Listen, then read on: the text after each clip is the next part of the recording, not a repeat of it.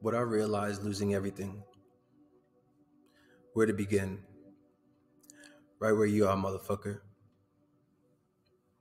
This isn't something my ego wants to share with the world. It has been holding me back from going public with it because it wants to maintain this level of prosperous, on top of the world, inflated nonsense. When truly, what I'm going through is the complete opposite of that. It's like I don't want to be honest about the pitfalls and only want to talk about the triumphs, the achievements, the good, without mentioning its twin. It's like I'm trying to brush the bad under the rug, but fuck that. No need to be ashamed. No need to be embarrassed. In life, there are wins and there are losses. I got myself into some shit that really was some shit, and that shit stinks, like the motherfucking sewer pipes under the city streets.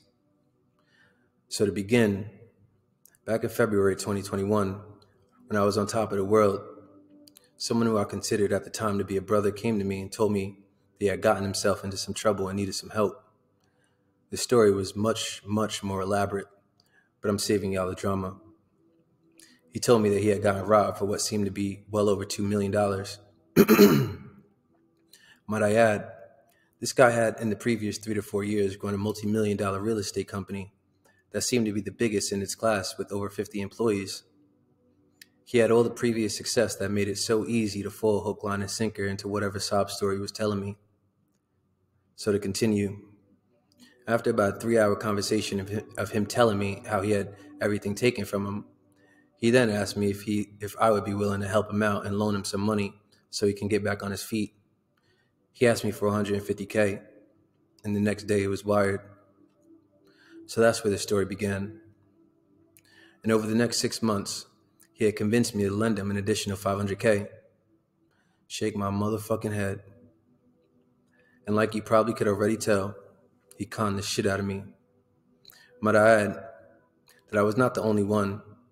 There were many others that lost money in this elaborate hoax as well. Prominent people whose names I will not mention. Just know, he was definitely the hood Houdini, the black Bernie Madoff. This motherfucker was like that Netflix series about the German girl who conned all of Manhattan's elite. He was that, but the black version. And it wasn't Manhattan, it was Long Island, Newark. And that's how literally all that I had worked for went right down the fucking drain.